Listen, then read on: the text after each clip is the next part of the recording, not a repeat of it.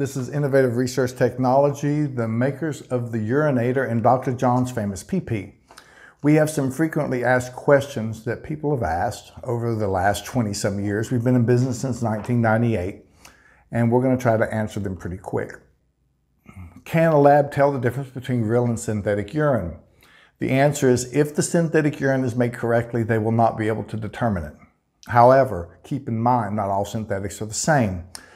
Innovative Research's Dr. John's famous PP is a concentrated liquid, and it is basically self-preserving.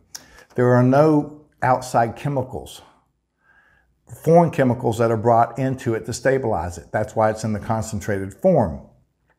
There's quite a few, most all synthetics that I've seen on the market are either powdered or they're already pre-mixed. If it's a pre-mixed urine, the problem you have with pre-mixed urine is that bacteria growth can start growing. So what a lot of companies have had to do is they've started having to add some type of preservative, some type of antibacterial component to that urine so it will pass.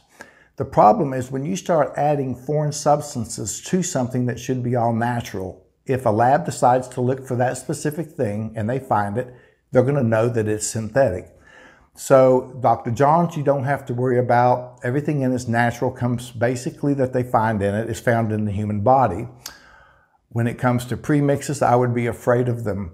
If labs decide to start testing, and I'm not sure if they have or not, but if they decide to start testing for outside components, there has to be something there to stabilize the bacteria in it, the samples.